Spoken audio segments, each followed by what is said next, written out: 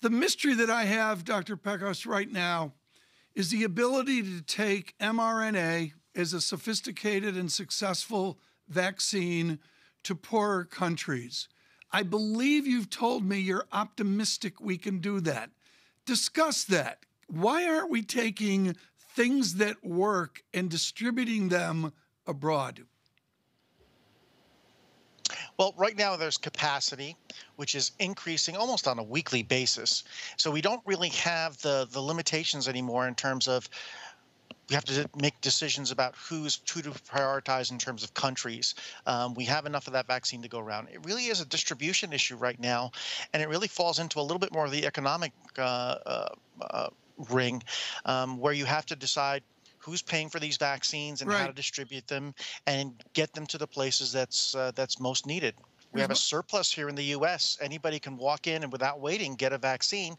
Other countries are still waiting to get any amount to really move things forward. How much does each vaccine cost? I mean, I don't mean country by country, but just I have no idea what it costs to get my booster shot the other day.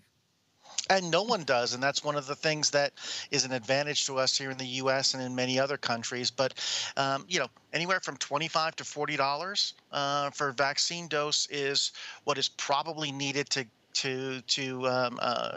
get that distributed, and who's bearing that cost is going to be important. Some of the countries and areas of Africa, some portions of Southeast Asia, aren't really getting access to those because they're not competing well right now with some of the more economically forward countries who are able to afford those kind of prices for the vaccines. Doctor, these are huge issues. And at home, here in America, we've got to decide whether we need a booster shot or not. Now, I'm happy to say I'm a good boy. I do as I'm told. I'm fully vaccinated. You tell me to get a booster, I'll get one. One thing I'm trying to work out is how well protected I am right now. Fully vaccinated, sir, about 5-6 months ago. Doctor, how well protected am I at the moment? Do we even know the answer to that? We do.